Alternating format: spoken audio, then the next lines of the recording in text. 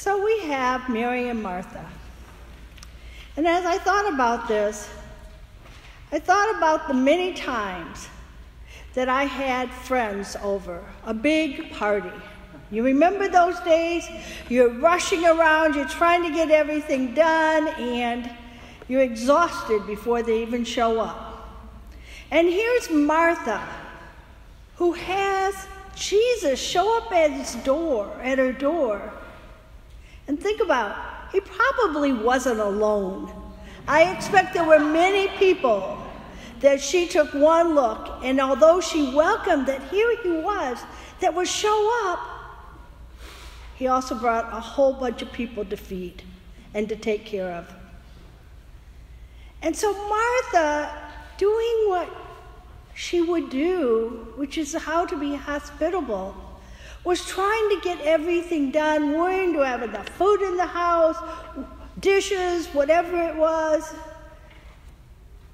And there's her sister, sitting at the feet of Jesus. I'm sure she was pretty angry when she went to Jesus, and pretty frustrated. So she did what probably some of us would do. Can't you help? Can't you get her off her butt and help us? And Jesus said, whoa, Mary's doing what she should do.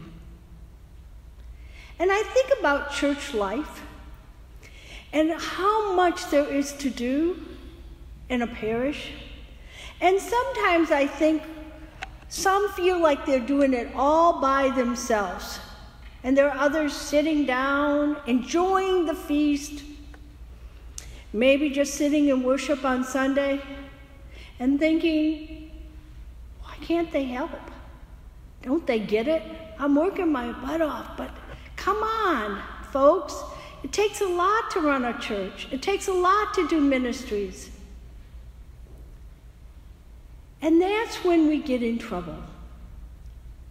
Because we forget that the whole purpose is to be of service.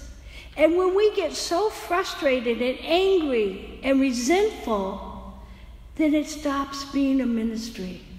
It stops being about, I have this opportunity to serve God. Instead, I'm mad, and I'm angry, and I'm frustrated, and I want help. And so that's when we have to be Mary, when we have to go back to the well and sit at Jesus' feet to remind ourselves, why are we here? We're here to hear the word of God, to take in the teachings, and then to be free to take it out into the world. So if we get so caught up in all that we're doing to a point that we lose focus as to why we're doing it, then we are like Martha's.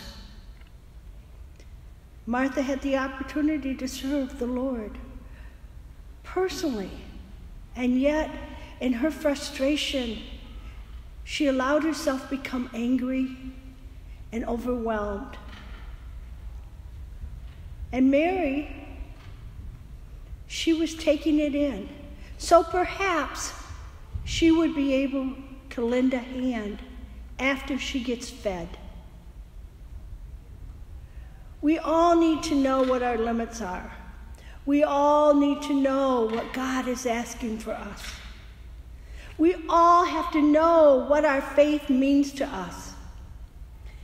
And in this day and age, we more than ever need to be Christians who have a non-anxious presence in the world. Our world is in turmoil. In politics, we have become inhumane in how we treat each other across the board. We have forgotten about what it means to be caring, loving, compassionate people at times.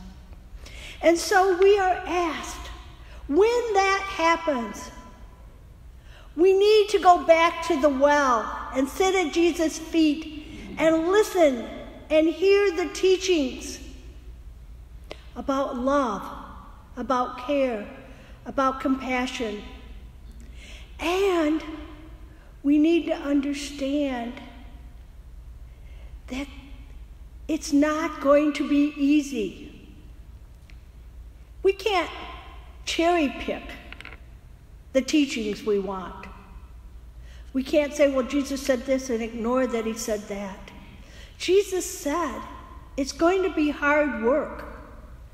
And there's going to be times that we're going to be crucified or be thought less of. Or we're going to have to meet with people and speak out when we don't want to. When we'd rather be one of the group. Just let it be. And that's not what Jesus asks us. Jesus asks us to share his light in the world, to bring light into a dark place, to let Christ's message shine through us and in us. And so today, when we're frustrated and scared, we have to remember that we are Christians. Christ asked us to be the light in the world in places of darkness, to shine that light when it's hard to hold the candle up, when our arms are so heavy and weary that we want to give up. Our faith tells us that we have to have hope, that there is a better place. Jesus said, Mary is doing the better thing because Mary is going to the well. She is hearing the words so that maybe when Martha is wearied, Mary can come forward. And when Mary needs to go back to the well, Martha will step up. That's why we need each other. We cannot do it alone. Christ sent people out 2 by 2. He didn't expect us to do it alone. And he gave us this church as one body to come back and support each other. It's difficult times. But with our faith, with our hope, with our love of Jesus, with compassion and care, we can be the light in the darkness and shine forth love when people forget. It's not easy being a Christian, but Jesus didn't say it would. It's not even easy sometimes to be human, to be that caring human being. But let us not forget that in almost every religion they teach about love. Not those who we like, not those who look like us, not those who believe like we do, but love of everyone. And that's what our job is. That's what our ministry is. And when it's time and we're weary, be merry and go to the feet of Jesus to get renewed, refreshed. And when you're full, go back out and be Martha and serve the God in everyone that you meet. Amen.